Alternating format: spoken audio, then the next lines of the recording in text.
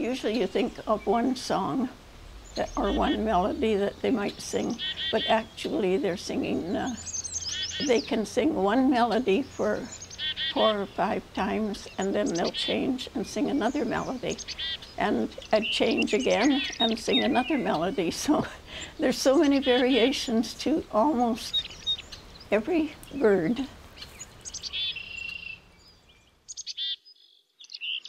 I don't know, I think they all knew me, except those that would just be passing through, because they weren't afraid of me. I mean, I didn't try to tame them or that, but they just knew, oh, it's Catherine, passing by type of thing.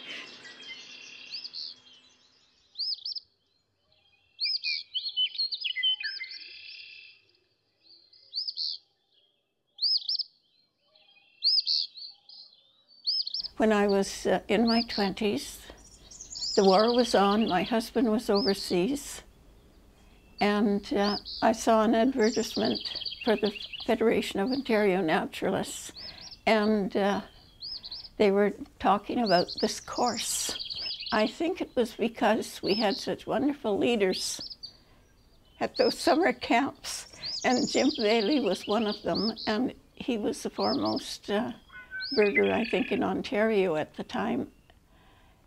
And he taught us to learn the birds by ear because you couldn't see them.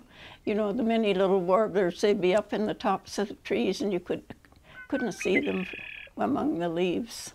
So we did learn their songs.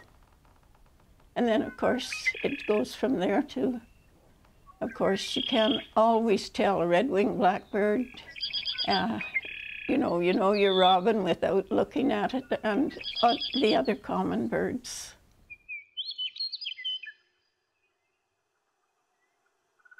About 1973 to 4, there were so many red crossbills in the district, and they had such beautiful voices. In March, when they started, I guess it was coming on mating time, and I wanted to record them. By the time I got my equipment, the red crossbills had gone, and you know, they have never been back really in any number since. There may be the odd one back or a few of them, but not hundreds of them like there were that year.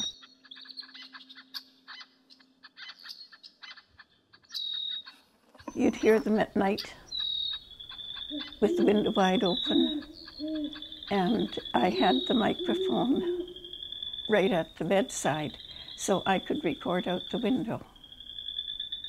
And that's how I got 40 minutes of 2 great horned owls duetting, and that 122 species, but I've recorded more than that. There were a number that I still, when you go back over it, I haven't been able to identify them. Like, I think there's one there that's a yellow rail, but I haven't found anyone yet that can tell me that is what it is. And it took a long time to identify the Cooper's hawk, because all of the recordings or published cassettes or CDs that I would buy, no one had these sounds that the Cooper's hawk would make. And it's the same with many of them, like the blue jay. No one has got the sounds that I've been able to record.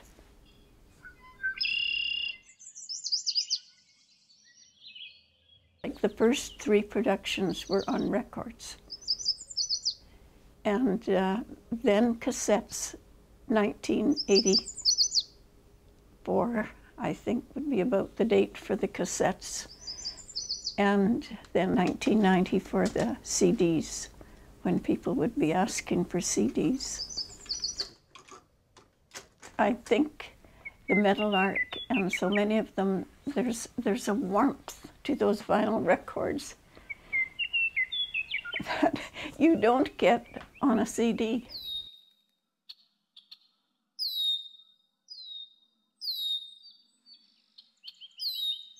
Well, I don't know whether I could say a favorite bird because I really like them all. for songs, I think the outstanding one is the Western Meadowlark, because you can hear it from half a mile away. They could start singing out in the fields, you can hear them.